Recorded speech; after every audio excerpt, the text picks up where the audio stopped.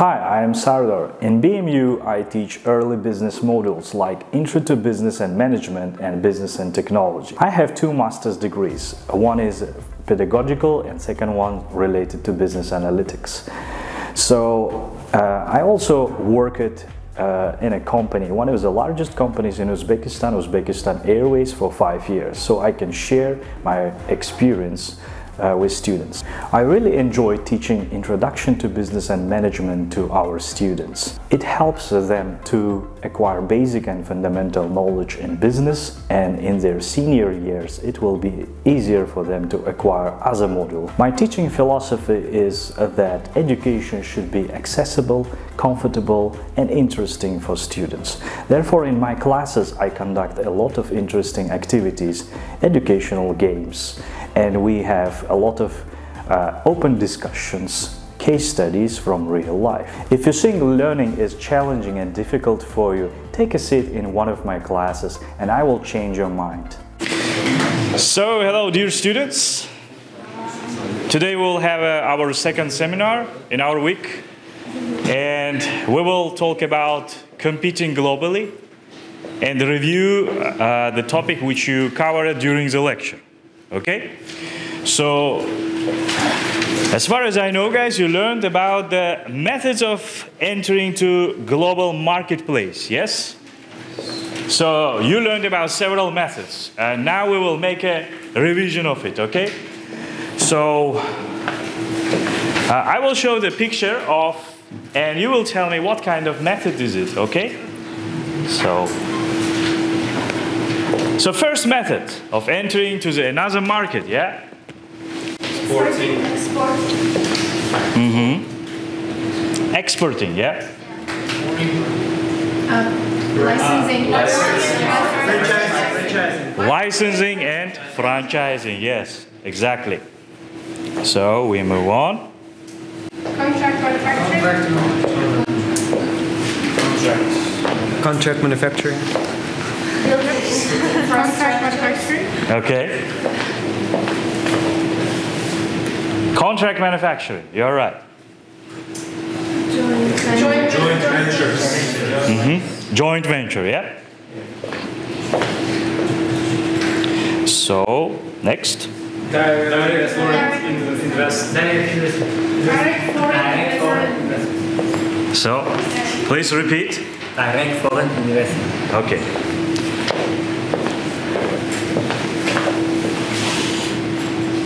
So foreign direct investment, direct foreign investment, FDI in a short, so you can say yes. And there is one last, let's say, method of counter trade, yeah? Good. So we will quickly review all of these methods, guys, by doing one activity. Is it clear? So for these guys, I will need some volunteers, okay? So, yeah. They will come here. We will start with exporting. There are cards, guys, okay, cards. So you will choose necessary keywords related to exporting, show them, and explain how this happens. Keywords? Yeah. For example, keywords like domestic firm, foreign firm, okay, product. Is it clear? And using these cards, you will show and explain. For example, domestic firm buys foreign firm. Is it clear?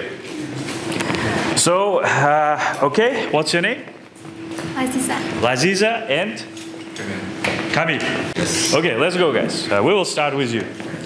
So look at these cards and try to choose which one best suits to describe exporting. One country, and we call them licensee. A licensee is like the one company which wants to get like permission of another country. I'm a licensor. Please say your trademarks, manufacturing process. Please mostly use your trademark, and with this trademark, they will produce their products under their marks, and with this, they will have an agreement for royalty or agreement fee. With that, they can have agreement with them, and they can produce their products under their mark. So let's like sum up. So who will pay royalty and agreed fee? So show. Licensee. Licensee pays to. Licensor. And licensor does what? Give a trademark. And they get royalty and agreed fee. To take the branding and to produce the food, fast food. So who is a licensor here? Licensor is here KFC, and licensee is a domestic company that agreed to be part of franchise. I will tell you one brand, guys, and put the first letter, okay? H. Last letter is N.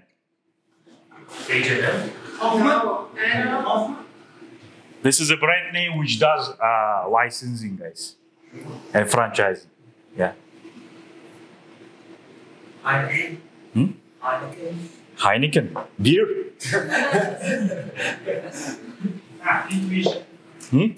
So this is a big building, guys. Horizon.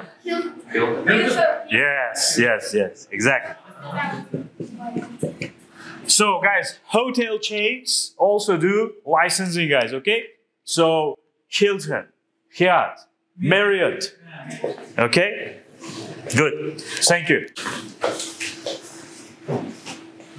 A domestic firm wants to try the waters in the foreign market. They usually use the contract manufacturing. So they produce their product with foreign country, but under the label of this foreign country. So to see if it's... Show the cards, yeah?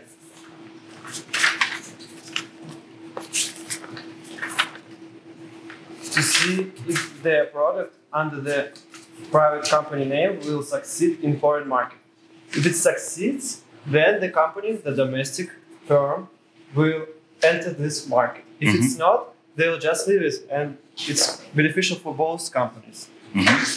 Okay, well done. Thank you very much. Can take your seat. So, in a contract manufacturing is a guys wide term. Okay, in a business world, it also represents type of outsourcing, guys. Is it clear?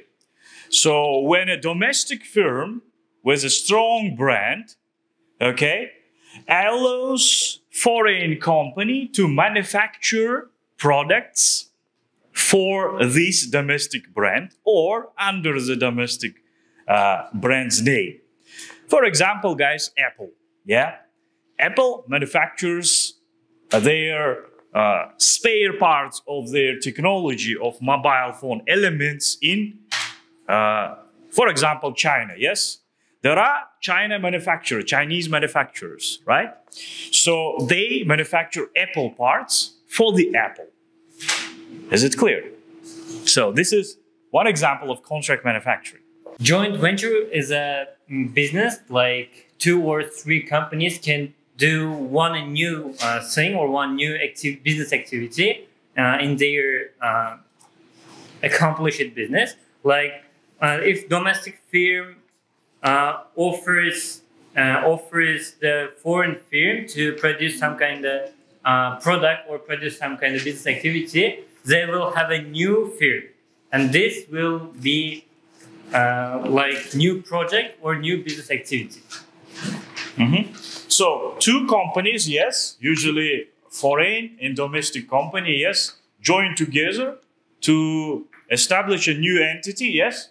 They will be equal owners. Profits are shared, yeah, shared ownership, right? Yeah. So this will be a joint venture, right? The companies may be more than 2 or 3. Maybe 2 or 3. Yes, exactly. Well done. Good job. Yeah, thank you. So, guys, any examples for the joint venture? Yes, please. For Toyota and Ford. Please explain. Toyota and Ford work together, actually. If I'm not mistaken, Toyota produce an engine, whereas that Ford can produce the cars which are required for Toyota. So they want to combine their ventures, so make it more to make the development. So as you can see, guys, one of the advantages of joint venture, they can use strengths of both companies. Is it clear? They combine stronger sides of two companies, right, to become a stronger business. But there is a disadvantage, guys, yes, of a joint venture, or let's say some kind of a risk. Yeah, what is this risk? Because many of them fail. Yeah, many of them fail due to what? Takeover. So it happens when one company in joint venture takes over or buys fully another company, guys, and the joint venture finishes. Is it the least expensive, least complicated way? The least complicated, but not exactly the least expensive. Not least expensive. Yeah. What about the risk, guys? Is it least risky? No risk? Or there are? Greatest potential risk. So please explain. There is a great risk. Great risk, yeah? So why, guys? Why there is a great risk?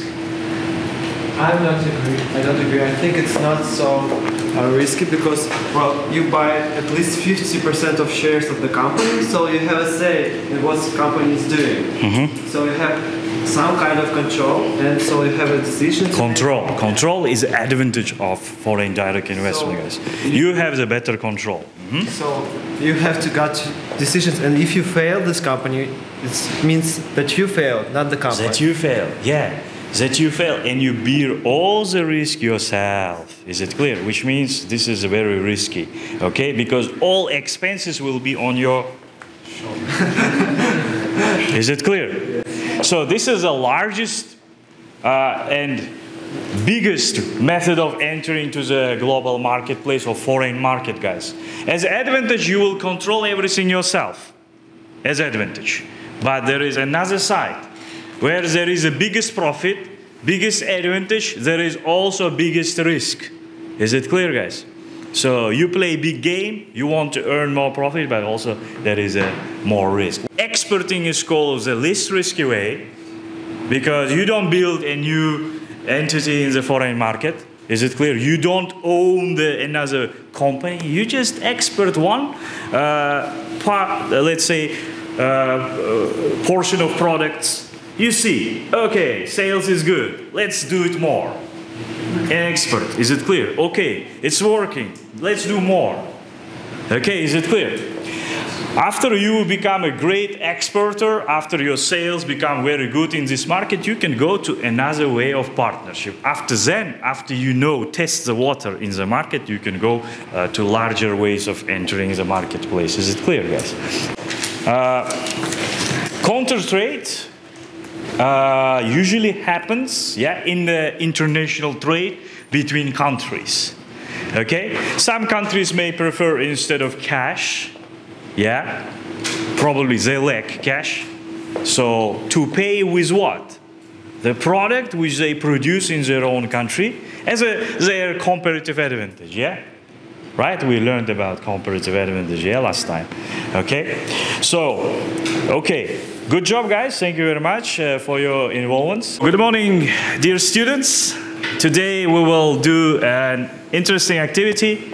We will play a Jeopardy game related to our topics which we covered previous 3 weeks. Okay, let me tell you briefly the rules. So there are several types of category of questions.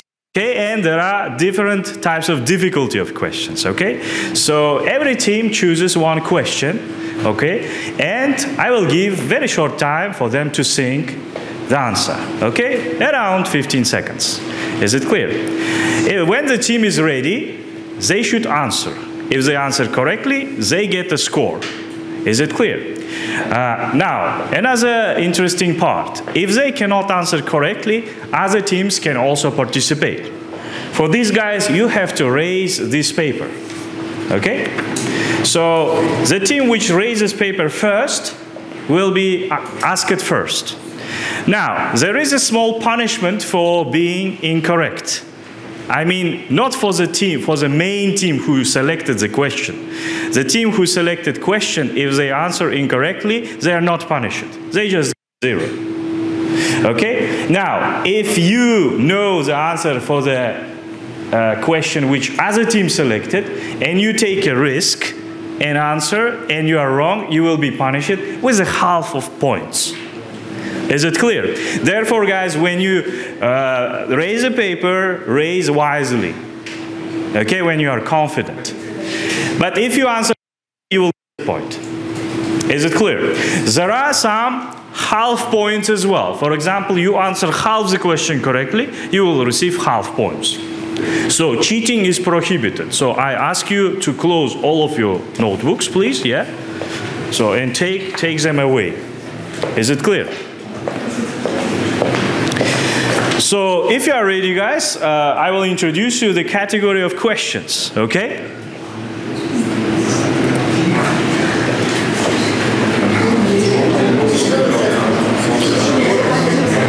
So, basic of business, micro and macroeconomics, international trade,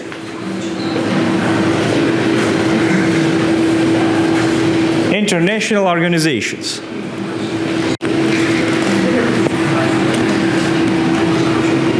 market structure.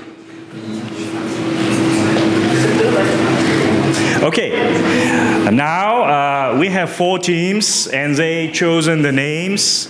So we will ask outsiders to select the question. Basics of business, 1,000. Basics of business, 1,000. Okay. So are you ready?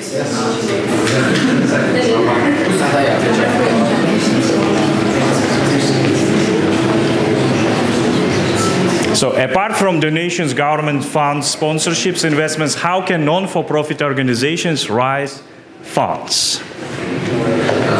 You have 15 seconds to think. 15.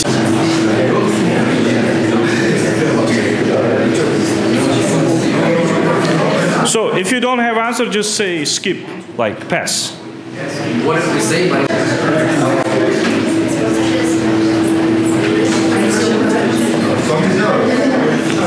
If you know the answer, raise a paper, yeah? Okay, guys, let's listen. Non-profit organizations may have a merchandise and they can sell it and get some profit out of it. Correct! Well done, yeah. So, outsiders receive $1,000. Well done. So, we continue. Now, next team, please. Outfoxers. Yeah. Micro and macroeconomics, 1,000. So, okay, we have a first team. Like, if they cannot answer, you can answer.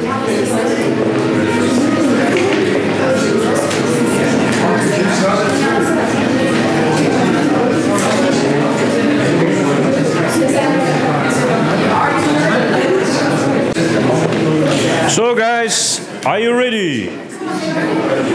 Are you ready? So there are 2 tools which provided by the government. It's monetary policy and fiscal policy. Can you please briefly give a definition? Well, monetary policy is in short in interest rates. On the other hand, fiscal policy it's tax. Okay, we can consider this as a correct answer. Well done. Good job.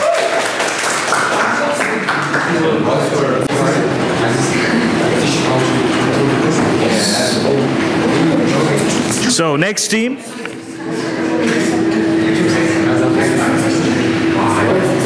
Monetary fiscal policy. Well done. Correct. So entrepreneurs.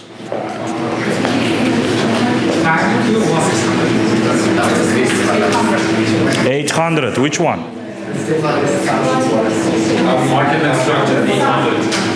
Okay.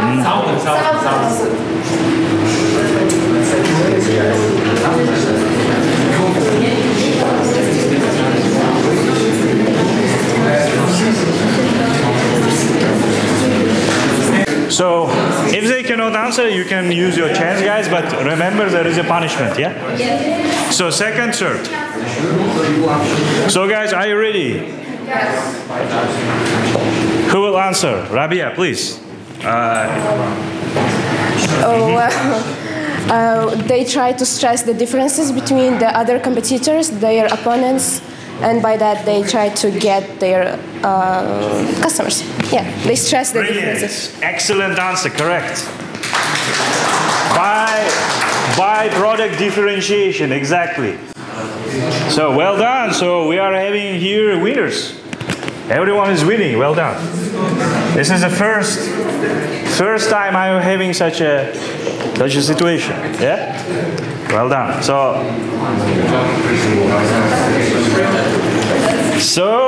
outsmarters. Yeah. Can you outsmart all of them? Yeah.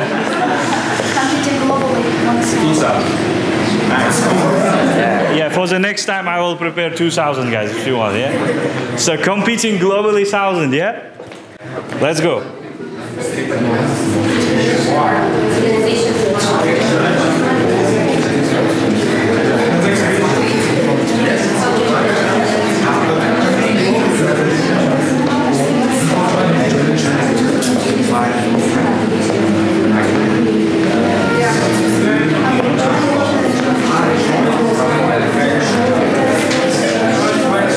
So you are ready? Ready to answer? Nobody raise it? You raise it first, okay. Okay, let's listen to the answer, guys. Please. So stand up. She wants to speak. Okay, you want? Yeah. Okay. And the difference between them is that direct investment, businessmen provide their active ownership in foreign country, while in a whole joint venture, two companies from domestic country and foreign countries, they connect with each other and produce their own new product. Mm-hmm. Correct. Well done. Exactly. Well done. Like, I'm surprised, guys. Oh my God.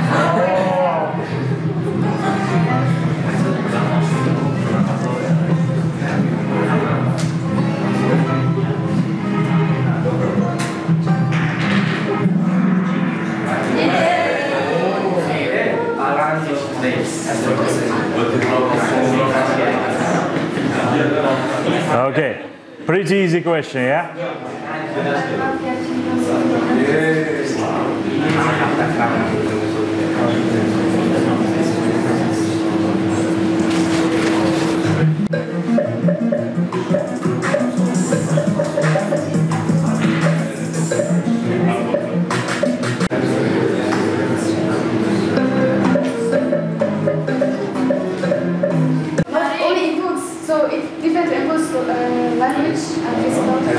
It says tariff barriers, yeah?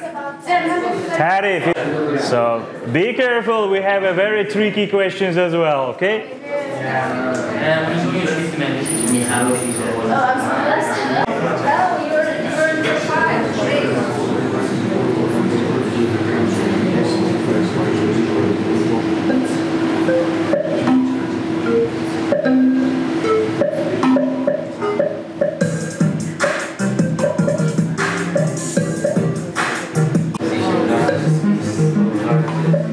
It depends which country you live in, guys. Yeah, in some countries.